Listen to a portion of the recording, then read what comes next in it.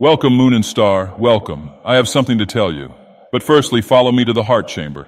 I prepared some snacks for us. Okay, Nerevar. Now listen, so recently I've been playing newer games like the new Saints Row, the one from 2022 obviously, and Hogwarts Legacy. I was really hyped for Hogwarts Legacy, and yeah, the shitstorm because J.K. Rowling posted some nasty stuff on Twitter, supposedly. Whatever, that's not the point. Listen, so all these newer games are just, I don't know, they're decent, at best. The new Saints Row, Mario Kart drifting, a super woke narrative, yeah, it's okay. It's not overwhelmingly great like its predecessors, except Saints Row 4, that shit was bad, like really bad. All developers of AAA games or huge studios like Ubisoft, Electronic Arts, they seem to be so fucking focused on sending a political message or something. It's hard to explain. Yeah, I'm aware they're just publishers and smaller studios do their work. That's not the fucking point. Just listen, Nerevar. So with all the shit that's been thrown at J.K. Rowling's and Hogwarts Legacy, I thought, yeah, this might actually be a good game since forever. They just don't care about virtue signaling. They're just gonna make a more than decent RPG, but nope. It's boring, bland, and the choices you make don't really seem to have an impact. What? Nerevar, just listen. The game just forces you to reach a certain level to progress.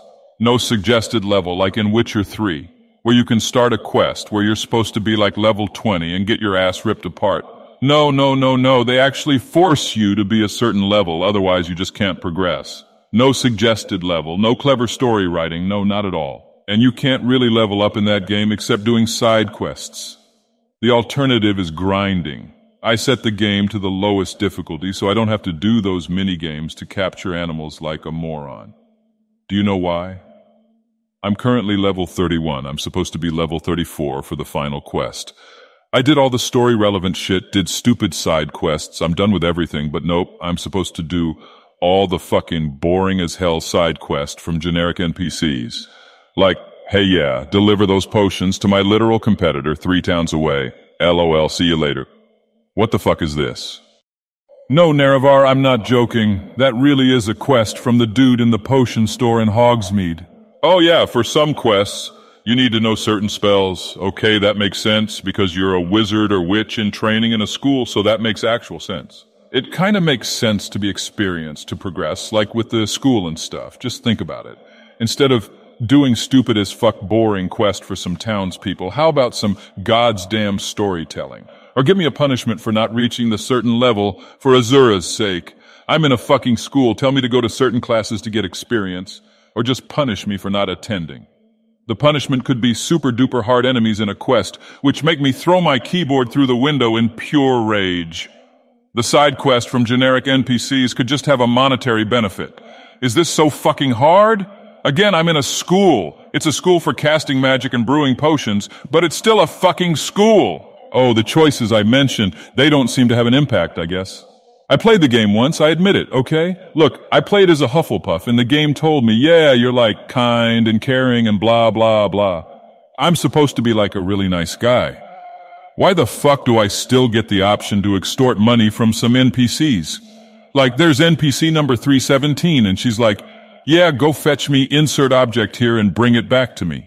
I get the object, and I still have the fucking option to be like, yeah, you want this object? Pay me, or I'm gonna keep it, nerd. What the fuck, Nerevar?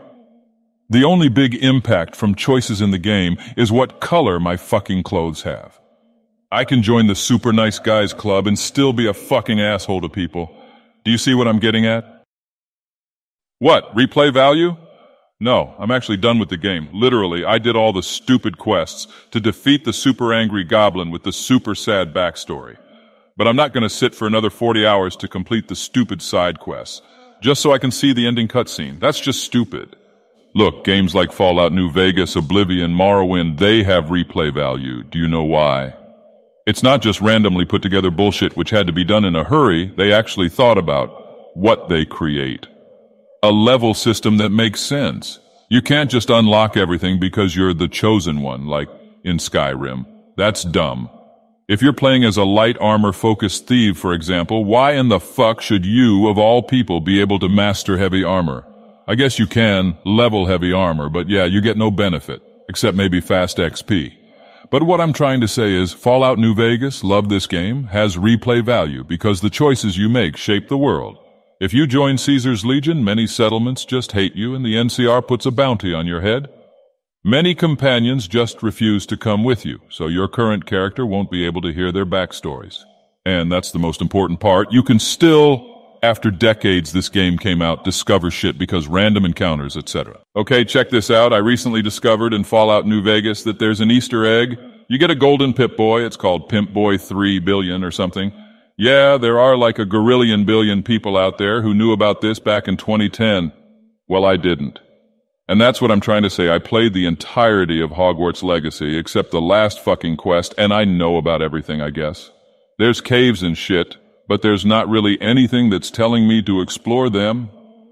They're generic caves and ruins with a chest that says, hey, yeah, I have a robe you can check out. It's really cool. That's it.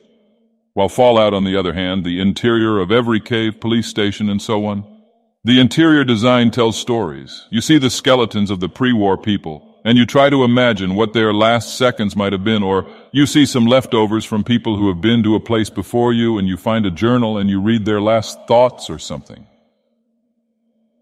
Hogwarts Legacy is like, oh yeah, there's a random ruin, and there's some ancient powers, LOL. Look, what I'm trying to say is, Hogwarts Legacy just came out. Oh, and there is definitely going to be a Quidditch DLC, like it's super obvious. And I'm already done with it. And then there's games like Oblivion, New Vegas, and so on and so forth. And I still find things to discover. After years, what the fuck are video game developers doing except picking their noses and virtue signaling? Or is this just the zeitgeist? Or am I being uber nostalgic? Oh, Nerevar, please, just tell me what you think about this. Oh, one more thing. I can cast Avada Kedavra, but Sebastian is the one I can indirectly send to Wizard Horror Jail.